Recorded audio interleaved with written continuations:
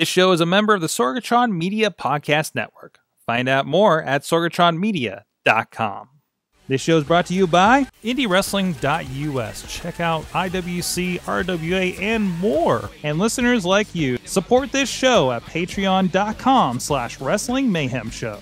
Hungry as fuck, but I ain't starving yet. Chain for the pain, cocktail bar set. Never said I was a gangster or thug, but I'm an animal. Peanut for the taste of the blood. Alright, I'm with Jaxon Argos and Brian Pillman Jr. and Unreal. What the heck? Unreal is a great word to describe us, isn't it? We are unreal. I'd say it's pretty goddamn real. I'd say it's pretty chemically sound. I like that. You speak very well. You remind me of a young R.C. Dupree.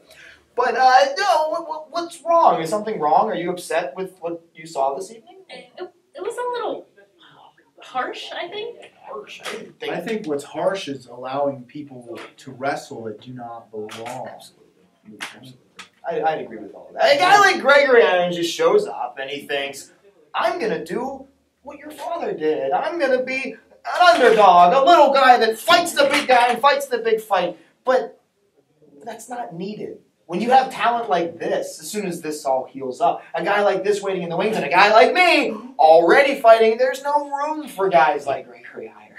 Am I right? There's no room, and it's just a shame I'm sitting on the sidelines commentating his match. And my insides are churning, knowing that someone like me, someone that goes the extra mile, works out 6 days a week, has NFL athlete genes, and I'm hurt and can't wrestle, so they replace me with, what do you even call him? A guy that doesn't work out 6 days a week, and the only reason he works out 6 is because on the 7th day is tape study, right? Right. 24 hours a day, 7 days a week. You bet your ass it is. So, Jaxon, no idea you were going to be here. Nobody knew, and wasn't it the greatest surprise of all time?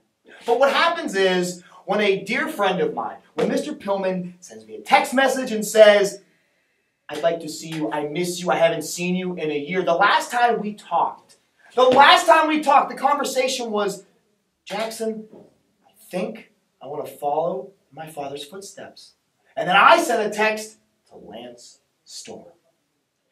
Next thing you know, little guy went and got himself trained. Now he's a big guy making big noise. That's exactly what I did, Jaxon. You see, I went through the channels. I went and trained with the best trainer on the planet. I didn't go to Japan. I didn't go to Europe. I went to Calgary, Alberta, Canada.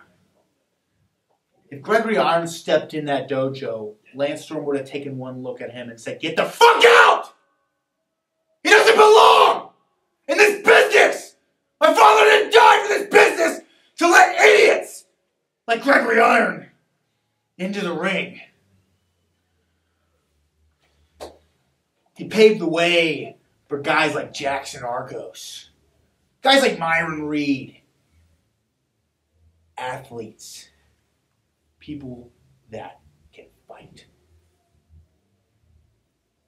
Wow, so I'm so glad you were able to come visit us up in Cleveland and join. I'm glad you're able to get them all worked up. You got them all fired up now. Yeah, sorry about that. Yeah. So what's next? Purge. I believe that was what we discussed. Jaxon is now my acting enforcer until further notice, until my PCL is healed come October. This man will be doing my dirty work. And we're going to purge this indie scene of every fraud, of every poser, until we've got all the spot monkeys, all the disabled. Oh, look at me, I need sympathy, I can't use my left arm. Well, maybe you shouldn't be in the ring if you can't use both your arms, because this is professional wrestling. And the only way you're going to get anywhere is if people lay on their back for you. But listen here, Jaxon Argos, Brian Pillman, we will not lay on our backs.